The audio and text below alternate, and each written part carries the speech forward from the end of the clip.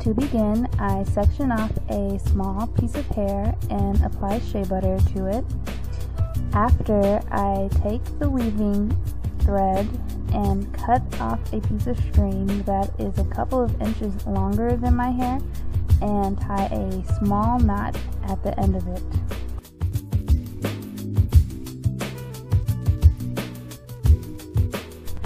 Wrap the string around your hair and try and get it as close to your roots as possible. Pull the string so that you feel the knot touch your finger. Then begin wrapping the thread around your roots until it is secured. You will know this when you're able to pull on the string without it slipping out. Once it is secured, begin to wrap the remainder of the thread down the length of your hair.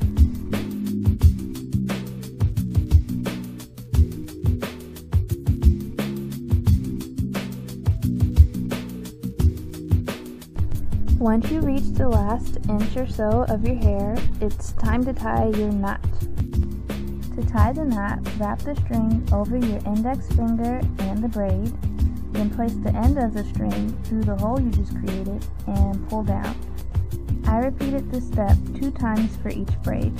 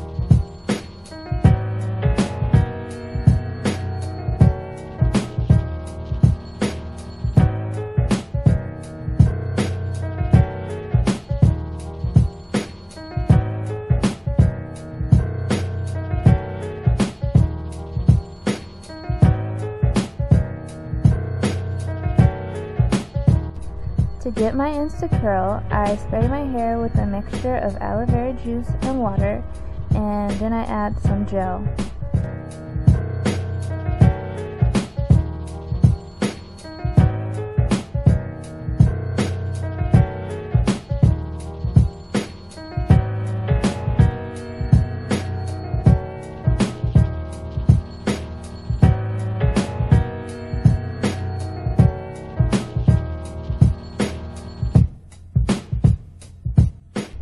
It took me about 8 hours to put these in. I plan on leaving them in for about 3 weeks. I find that these may be a good alternative to mini braids because they last just as long, but they're much easier to put in and take down. and these might be a good alternative to twists if you were planning on wearing your twists for a longer period of time, because they look similar but they're much more durable.